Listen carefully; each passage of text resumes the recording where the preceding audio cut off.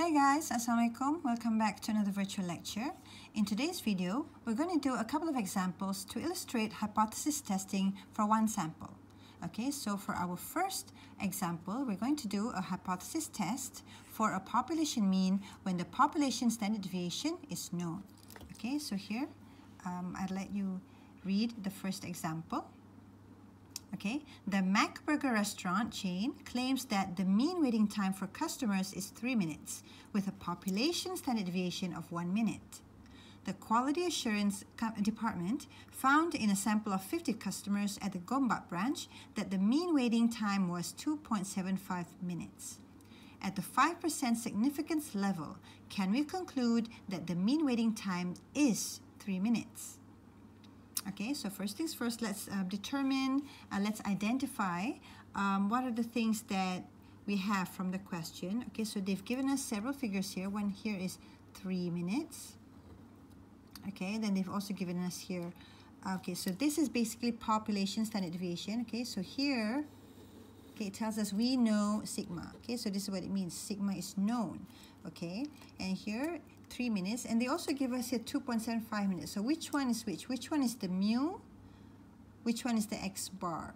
Okay, so here, okay, sometimes it can get a bit confusing. So in order to not confuse yourself, you need to read the statements very carefully. It says here in a sample of 50 customers, the mean waiting time is, so that means this 2.75 is x bar. Therefore, this 3 minutes here is mu. Okay, so you need to determine which one is mu, which one is x bar.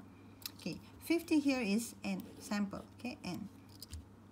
All right, okay, so let's do the 6-step hypothesis testing. Okay, step 1, remember what we need to do? Step 1 is we need to write the hypothesis. Okay, I'm sure many of you have better writings than me. Okay, so take your time in writing. Here, I want to be quick. I don't want the video to be too long. Okay, first things first, right? Now, what is a null hypothesis? Okay, it states here, can we conclude that the mean waiting time is 3 minutes? Okay, now, is means equals to, right? So, yeah, we're saying the mu, we hypothesize the mu to be 3 minutes. Why mu? As I mentioned in the previous video, when we write hypothesis, it is always for the population. So here, of course, we're writing it as a population mean. Okay, alternatively, what is the opposite of equals to 3? Not equals to 3. Okay, done, yeah? So is this a one-tailed test or is it a two-tailed test? This is a two-tailed test. Why? Because as I mentioned to you before, one-tailed test shows a particular direction in the sign for the alternate hypothesis, whereas here, the sign is not equals to. What it means is we don't know whether it's more than or less than. It could be both. It could be either one. Okay, so since we don't know what the sign is, it's a two-tailed test.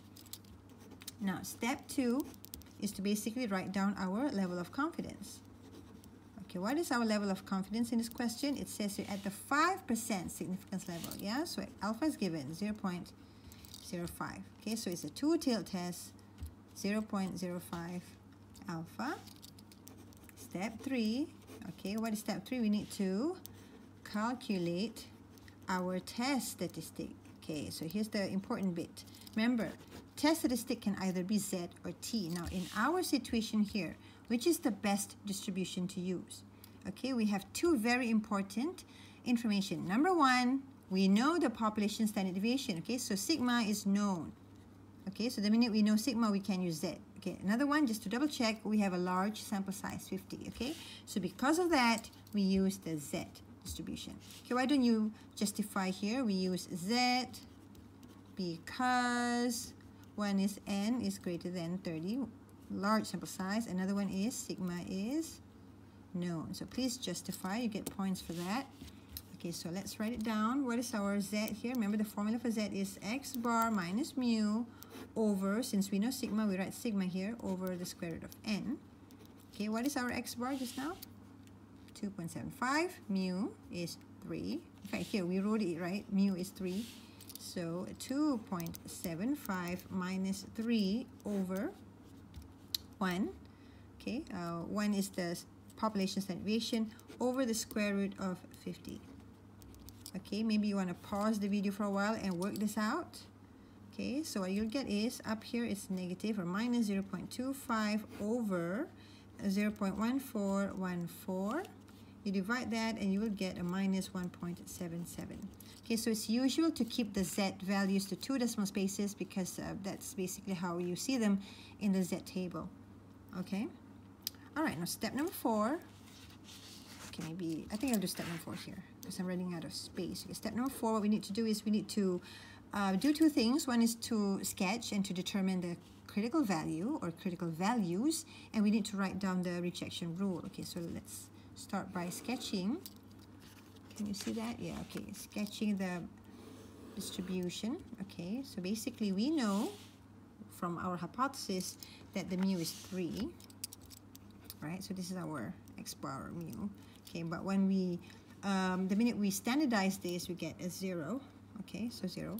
So some students don't even write this 3. Okay, they just straight away write Z. That's not a problem. You can write both. Okay, later maybe I'll just I'll skip the x bar altogether and just write a Z here.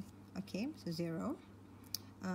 Okay, some students ask me, why is it here x bar and not mu? Okay, remember, mu here is what we hypothesize, but do we really know what mu is? We don't, right? That is why in the previous topic, sampling distribution and sample mean, we assume that the mean of the sampling distribution and sample mean is approaching or is equal to the population mean. So anyway, let's go back here. So it's 0 here. Now we know it's a two-tailed test, guys. Two-tailed test meaning we know that we've got a 2 rejection area. So here would be our first rejection area where we reject the null. Here is another rejection area, so where we reject the null. And because we've got 2 rejection areas, the alpha, we need to divide it into 2, right? So alpha here is 0.025 or 2.5%. Alpha here is 0.025 or 2.5%. So in the center here would be our acceptance area, whereby we will do not reject the null hypothesis. So it's actually 95%. You can write it down here if you want to, but if you don't, it's fine. Okay? So we know this is 0. So what is our critical values here? Remember, our critical value, I mentioned to you that if it's a two-tailed test, you can apply the shortcut from what we've learned in confidence interval. Okay, so we know that, okay, the significant, okay, there's actually a complement value, yeah, between level of significance and level of, oh my god, this is level of significance, guys. Oh my god. Okay, sorry. Anyway, no, we're all humans. Okay, so it's level of significance here. Okay, alpha, 5%. Okay, so anyway here, where was I? Right, so we know that these two are 5%. So what's the balance here? 95%. So in other words, okay, a significance level of 5% would mean a 95% confidence level, right? So we know that if 95% confidence level, that is reflected by plus minus 1.96. Okay, if you can't remember this, you go back to the topic confidence interval. Okay, so now what we do is we need to write down our rejection rule. Okay, see, it's a two-tailed test.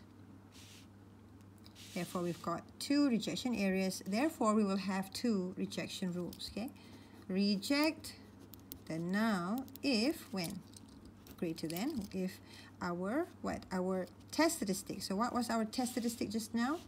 Z, yeah, okay, Z, okay. Some books write it as Z calc, as in we calculated the Z values, but if you just want to put it as Z, it's not a problem.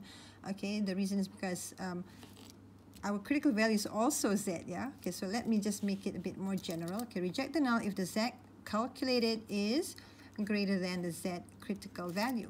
Okay, so it might be a bit confusing to write this way. That is why people normally, you just, you don't have to write this one, you straight away write it as 1.96. Okay, so alternatively, you can say reject the null if Z calculated is greater than 1.96.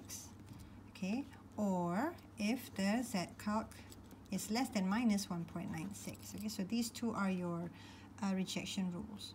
Okay, of course, this would be a minus as well. Okay, so now what we do is step number 5, we make our decision. Step 5, you can actually combine step 5 and 6 together because 5 is making the decision and 6 is making the conclusion, so which you can just write it together. Okay, so what we do is we compare, yeah? We see minus 1.77, where does it lie in this diagram? Does it fall in the rejection area or does it fall in the acceptance area? Minus 1.77, guys. It's somewhere here, yeah? Okay, so this is minus 1.77, so it falls in the acceptance area. Therefore, we will need to not reject the null. Okay, so let's write it down. Okay, since the test statistic, okay, lies in the acceptance region, okay, what do we do? What's the answer? Do not reject. Okay, so we do not reject the null hypothesis. Okay, so basically that's it. You already made your decision. This is step number 5. And don't forget, step number 6 is to make an interpretation. And we conclude, and we can conclude that, okay, to make the interpretation or conclusion, let's go back to the context, the story here. We said do not reject, right? I'm going to highlight that. Say do not reject. What does it mean by do not reject? Go back up here. We do not reject, so we take this. So what does it mean? We have sufficient evidence to suggest that the mu, or the mean waiting time for customers, is in fact 3 minutes. Okay, so we can do that. So we can conclude that, okay, let's put it in writing, conclude that the mean waiting time is in fact 3 minutes. Now, if you want, you can make it a more detailed by saying that based on our sample, we find sufficient evidence to support our hypothesis in that the mean waiting time is 3 minutes. Okay, you can do that as well. Okay, so just now we've done the example for a two-tailed test. Now let's try and check out this second example, which is also a one-sample hypothesis testing for population mean, but this time it's a one-tailed test. Okay, as you can see, the question is exactly the same, except now, the last part, okay, can we conclude that the mean waiting time is less than 3 minutes? Okay, so this is how you know, okay, it's one-tailed or two-tailed. So you've got to pick up the details, okay? You've got to see the signals. All right, so same thing here. 3 minutes is the mu. Okay, 1 minute here is the population standard deviation. So population standard deviation is known. Sample is 50, we've got a large sample size, and our sample mean is 2.75. So everything else is the same, guys, okay? And the significance level is 5%. Okay, so let's write down step 1. What do we need to do? We need to write down the hypothesis. Write the hypothesis. Okay, now, okay, remember, always write the null hypothesis first. Even if you can figure out here, actually, here they give you the alternate hypothesis, okay? Right? This is the alternate because remember, the null is always equals. Always equals. It's either equals to or greater than equals to or less than equals to. But here, less than, greater than, they're all alternate hypothesis, okay? So we know this is alternate. So you can actually write it down, alternate first. But remember, although you want to write down the alternate first, it's always at the bottom, okay? So the alternate hypothesis is mu less than 3 minutes. Therefore, what is your null hypothesis? Mu is, okay, here you have a choice. You can either put it as equals to, or you can put it as greater than equals to. Not a problem, because they mean the same thing. They're both equals, okay? So I don't deduct points, even if you put it as equals to. Not a problem. Okay, it's just that if you do it this way, perhaps your interpretation would be more accurate. All right? Step 2 is to write down our alpha. Again, it's 5%. Alpha is significance level. Okay, and this is a one-tailed test. You can put it there, one-tailed test. Remember, how do you know it's a one-tailed test? The sign for the alternate hypothesis points to a particular direction. It could either be greater than or lesser than. Okay, it's a two-tailed test if here is not equals to, because you don't know which sign it is. Okay, step number 3, you want to calculate the test statistic. Okay, what's our test statistic, guys? Is it any different? No, it's the same. Okay, everything else actually is the same except this part. Okay, so it's still z x bar minus mu over sigma over the square root of n. And what was it just now? We got minus 1.77. Let's just write it down again. 2.75 minus 3 over 1 over the square root of 50 and we get minus 1.77. So if you notice, everything else is the same. The working is the same. Okay, now step 4, what we want to do here, we want to sketch. Here's a bit different, okay, because last time, just now, we sketched for a 2-tailed test. Now we're going to draw for a 1-tailed test. Now the mean here is 3, because we hypothesized it as 3. Okay, when we standardize 3, we'll get a 0. Okay, so here, if you can see here, I'm just straight away writing it as Z. I don't put at all any X values. Okay, so we know it's a 1-tailed test, therefore we only have one rejection area. So our rejection area will be to the left, because here we have the alternate hypothesis is it's less than 3. Less than 3 means less than 0. Okay, so it's here. So here is our rejection area whereby we reject the null. And now, since we only have one tail, all of the alpha, there's it, all of the alpha goes here. So this is 5%. Okay, right, so here would be our acceptance area. So here's where we do not reject the null. Okay, so it's reject the null, do not reject the null. So now, next step is to write down or to find out what is our critical value. Remember, this is 1-tailed test, 5% alpha. Okay, if you recall in the previous video how to find the Z value, so please do check that out. So here we know since it's to the left of the mean, therefore it's minus, yeah, minus 1.65. Okay, so this is how we get the Z value. So now we write down the rejection rule. Reject, okay, basically we are just explaining our diagram. Reject the null if our test statistic, which is Z calc, is less than, what? Less than minus 1.65. Okay, so now, step number 5 and 6 together, you just make your decision and conclusion. We can say, okay, we compare.